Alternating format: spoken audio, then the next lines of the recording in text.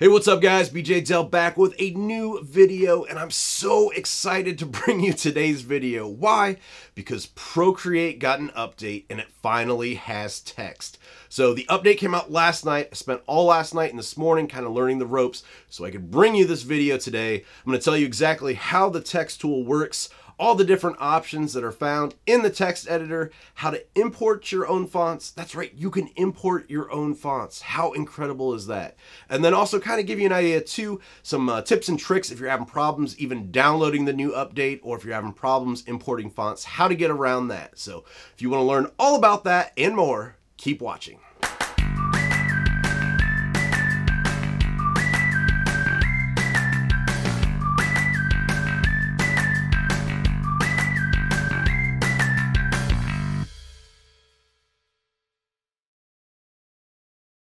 Right guys, so today's the day Procreate finally released a version with text, and this video is going to be all about how to use that, how to import fonts, and just the total overview of what it looks like. So first things first, I'm working on the iPad Pro 12.9 inch. This is a first gen model. If you are downloading Procreate or updating to get the 4.3 version that has the text tool in it, do that first. Number one, it's got to be 4.3. If you're having problems downloading it, if you can't find it, it does require you to have iOS 12.0 or later. So check what version of iOS you're running. If you're not at 12.0 or higher, you're not going to be able to download it. So do that first and then hop on over and download the update. So like I said, Procreate finally has text. This is an absolute game changer. This is one of the things people have been asking for a while now. One of my most popular videos on the channel is actually how to get around that and add text with other programs and, import them in. So that video is totally outdated now. No need for it because Procreate does it all. So let's go ahead and hop in. First thing we want to do, go up to the wrench icon up here, and this is where our text menu is. So just click add text, and this brings up the text box. So you on the left hand side here have your different fonts that are available. Next to that is your style. So if a font does have alternate styles, you're going to see some have more than others. You're going to have the different options there. So this one in particular, semi-bold, light, bold, condensed. You'll have some that just have one, and then others that have more. You'll have, italicized and medium metallic and bold and so on and so forth. So that gives you the options there. Next up in the center here is design. So the first one lets you adjust the size of your text. Color wise is actually adjusted with the color wheel up here. So let's go ahead and move that to black so we can see it a little bit better. So colors adjusted up there. It's not adjusted down here. Next thing up under size is kerning, and then tracking. Kerning and tracking are similar to each other. The difference being kerning is the distance between two letters, and tracking is the distance between all letters. So to kind of show you how to use this, you'll see here, let's highlight everything just to show you. So if you have everything highlighted, you're going to see kerning and tracking do exactly the same thing, because kerning, like I said, is just between two letters. So you do not want to highlight when you use kerning. You just want to put your cursor in between the two letters that you are adjusting. And then once you do the kerning slider, you'll see the only space that's being adjusted is between those two. When you use tracking, it's going to move the distance between all of the letters equally. So kerning comes in if you're using a font sometimes. Certain letters might be too close together depending on the font style. So that's why it's good to use kerning to adjust that. It's kind of a case-by-case thing that you're going to have to use. And then tracking, like I said, is just the overall distance between all of the letters. Next up is leading. So to show you leading here, let me go ahead and shrink down the size of the text. And let's go back to our keyboard. Let's add in a couple of lines here. All right. So leading, what this is going to do, once again, you're going to have to highlight And leading is going to give you the distance between the lines of text. So here it's moving everything separately. If you want to do just certain ones, you can change what is actually selected and highlighted. Depending on, what your design calls for, it just really depends. So, and then baseline is going to be just adjusting one layer at a time here. Or one line at a time, I guess.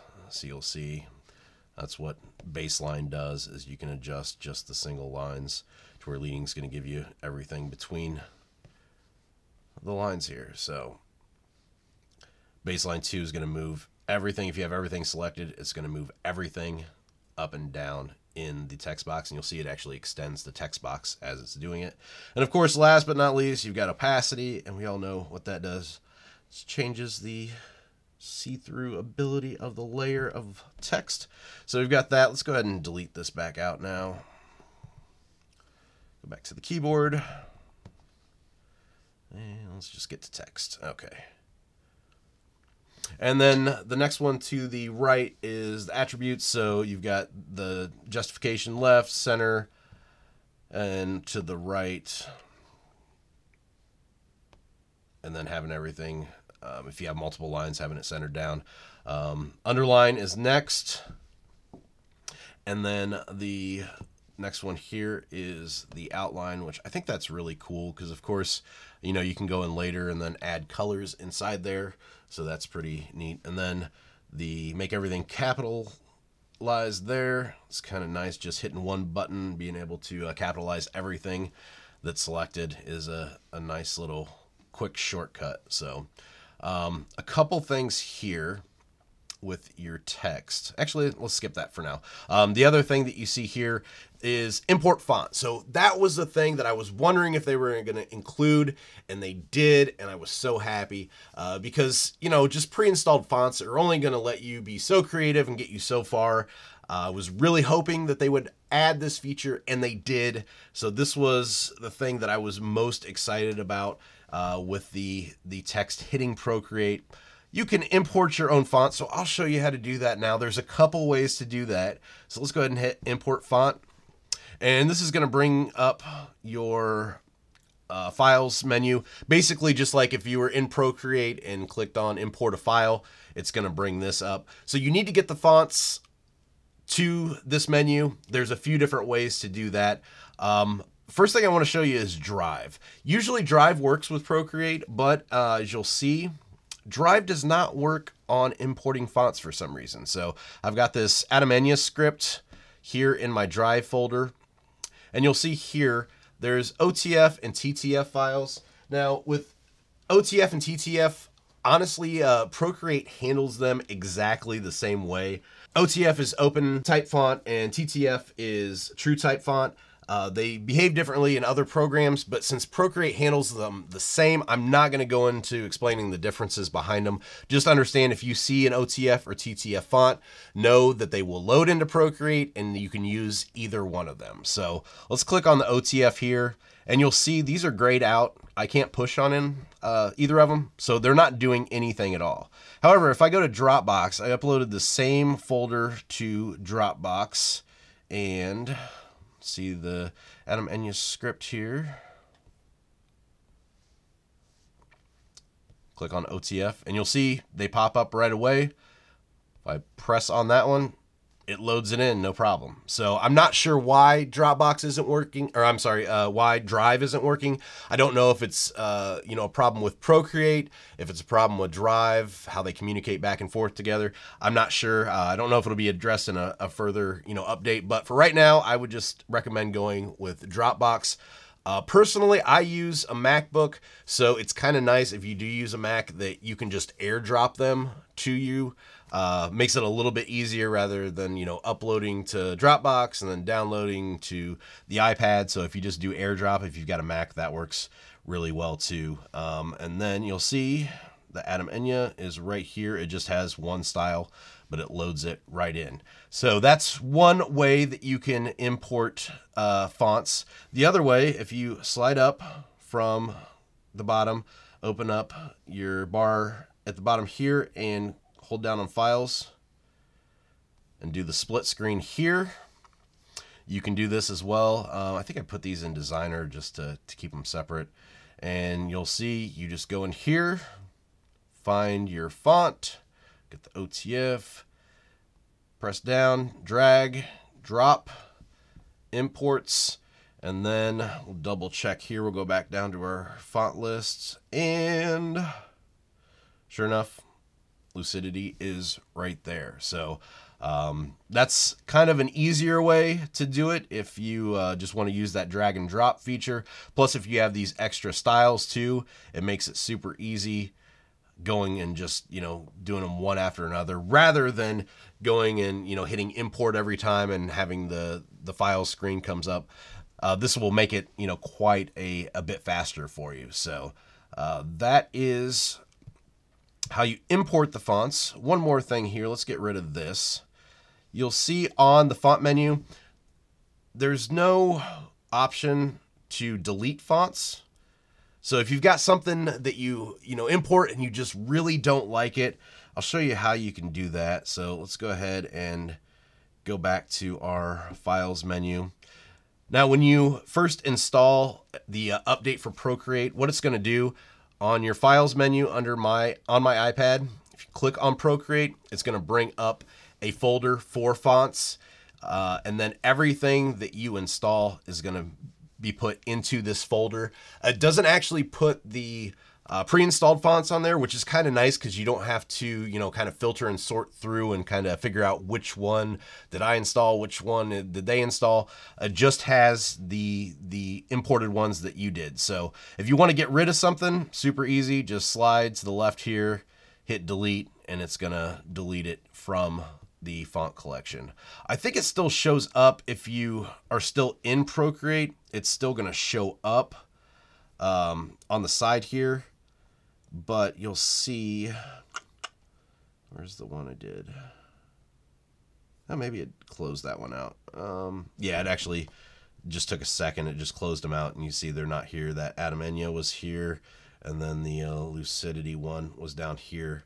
So it took them out. It takes a second, but it updates. If you have a problem with that, probably just close the app and reopen it, and it's gonna clear out your list there. So let's go ahead and let's get a pretty solid piece of text here. So this is the other thing I noticed when I was playing around and really excited me. If you've used Procreate for a while now, I'm sure that it's raster based, and when you start moving objects around, when you start resizing stuff, you can get quite a bit of pixelation to it. If you do it too many times, it really has a downgraded quality. But with this text, watch this. I'm going to keep blowing this up and blowing this up. This stays super, super sharp. So there's absolutely no degradation on this at all. It is perfect, super, super sharp. So this is nice too, because you don't have to fiddle around with adjusting the font size and then, making sure what works. You can actually get the type in there and then just play around with it and resize it as you go, and it's going to stay exactly the same. However, as soon as you go up here and start messing with it, it is going to rasterize the type. So, like I said, if you wanted to change the color on here, make sure before you start playing around with it that you change the color from the type menu. So make sure you have this up, have your text selected, and change the color this way. The reason that is because as soon as you use the color wheel up here to change the text, it's going to rasterize this layer. So as I'm starting to drag this, watch here in the top center, you're going to see a red bar come up that says text layers rasterized. So as soon as you do that, it's going to rasterize that layer. You're going to lose basically that ability to move it around with almost, the vector styling. And then once we start blowing this up, you'll see pretty quick, see how blurry that gets. It's really pixelated around here. You can see the rough edges. So before you make any changes as far as that goes, basically make sure that you are where you need to be as far as the text goes. Of course, you can also go in here and get this out, the pencil out. You can go in here and do some erasing. But as soon as you start erasing, well, it did this before. I'm not sure why it's not doing it now. When I started erasing before, it actually did that exact same thing where it pulled up that red bar. So I don't know if this is a glitch here. But yeah, it's not doing it now, but you can erase on the text. Let's just go ahead and hand rasterize it right now. So there we go, it's rasterized, and then this is gonna let you start erasing on there. I'm not sure why it did it before, but anytime that you make changes though to the text, if it doesn't do that, make sure you go up here, click on the drop-down menu down to rasterize, which of course now it's not coming up since we already rasterized it. But and then from here, like I said, you can move it around. It's kind of cool too, because you'll be able to, you know, play around, just overall creativity, drop it behind other layers, in front of other layers to kind of get some nice overlapping and stuff like that. It's definitely a cool ability to do, but like I said, just keep that in mind as far as the loss in quality once it is rasterized. So I think that's basically it for text. There's so many different updates with this one. There's also the feature to export multiple page PDFs. You can do exports on multiple PNG files. And one really cool thing is you can actually export GIFs now. And the next video I'm going to do, which will be up later today, so watch for that, is I'm going to show you how to make a GIF in Procreate. It's super cool. I already played around with it, but I want to get something really fun for you guys to see. So there's that. There's also a new streamline feature with pressure sensitivity. I used that for a little bit. I'm not a huge fan, but if you are having problems with, you know, getting lines that aren't shaky, that's another feature that was added too. So we'll talk about that in an upcoming video as well. So let me know in the comments, have you guys got a chance to use the new Procreate 4.3? What do you think? What have you guys been able to make so far? Let me know. I'm super excited about this, and it's gonna really kind of streamline my process. I do a lot of switching between Procreate and Photoshop and Illustrator, so this is gonna kind of streamline it a little bit when I don't want to make the jump. So it's gonna be a kind of fun trip. So thanks for watching, guys. All right, guys, that's it for today's video. As always, thank you for watching. I really appreciate it. Like I said, let me know in the comments what you guys think of the new update so far. And make sure you hop on over to Facebook to the Keep Creating group. Let me know in there too. There's tons of people talking about the update already. The link is in the description below. If you're not part of the group yet, hop on over and join us. As for me, I can be found online, bjdell.com, as well as on Instagram and Twitter at bjdell. So until next time, keep creating.